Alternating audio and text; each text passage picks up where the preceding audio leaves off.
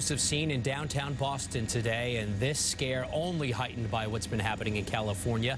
And tonight we have the first video of the man who was arrested in this bomb hoax after he left a suitcase next to a Homeland Security vehicle, according to the feds. Katie Brace is working this story. She's live in Boston for us tonight. Katie? And David, police arrested the man, like you said, accused of leaving a suitcase by Homeland Security. It was left right by that fire hydrant, and this basically shut down the area here by Atlantic Avenue because officers did not know if there was a bomb inside that suitcase. Well, as soon as they released photos of the guy who left the suitcase, a 911 call led to an arrest. Is there anything you'd like to say to the people of Boston?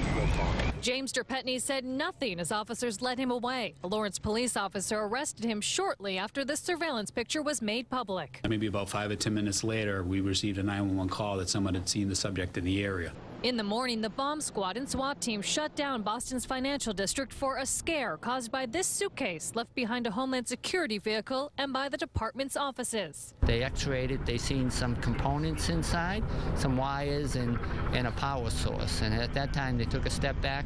We got our robot in there. Investigators blew up the suitcase and found it was harmless. They still wanted to talk with the man seen on video about his intentions.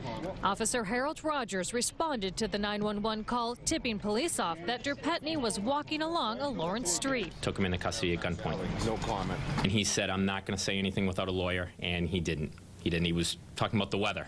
Police say the 50-year-old is homeless and has a prior criminal record, but nothing reaching the level of today's scare. I was a little shocked that, someone would do something, especially in the environment that we've been dealing with lately, that someone would cause this kind of anxiety and distress.